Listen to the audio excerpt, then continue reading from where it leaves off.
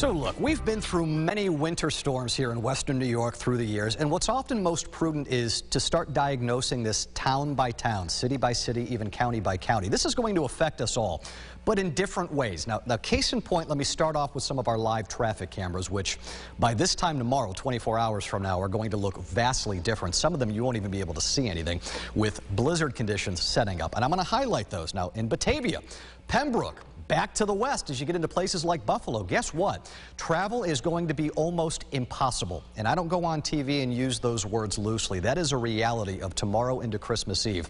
But in Rochester and Geneva and Victor and northward towards Charlotte, now it's not going to be a lot of fun to be driving in, but it's going to be a completely different animal. This is exponentially worse.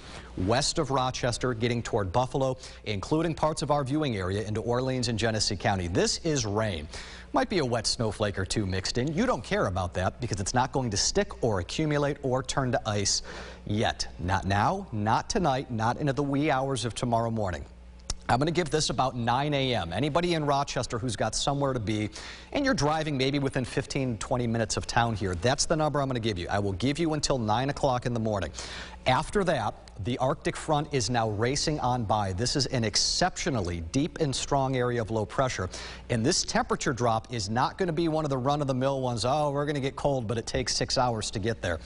It's going to take like 20 minutes to end up getting there. Numbers rapidly dropping into the 20s. From there, we turn our attention then to this band of lake effect snow, which will be causing full-fledged blizzard conditions from Buffalo to Batavia, and even some rough travel here, clipping parts of northwest Monroe County as well. And if that wasn't enough out of this, the wind then coming along for the ride, especially Rochester West going into Friday night. You notice I'm saying that a lot, by the way, the Rochester West. That is the lean to where the worst of this is.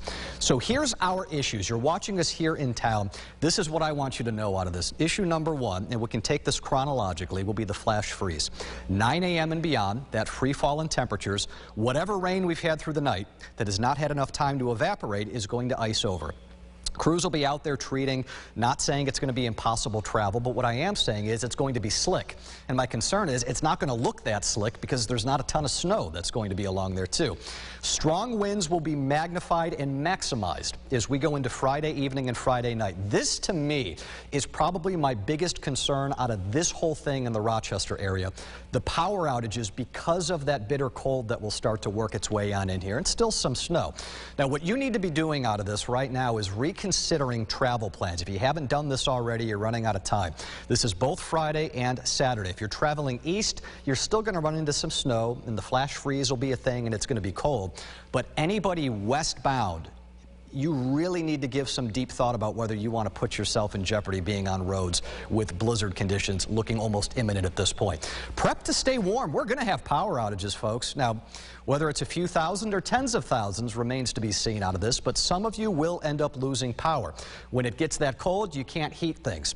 My other problem with this is it's still going to be windy and really cold on Saturday. The capability of crews being able to get that power back, not going to be as efficient as we normally get out of this, but also know the reality. We're not screaming from the mountaintops so much here in town in Rochester.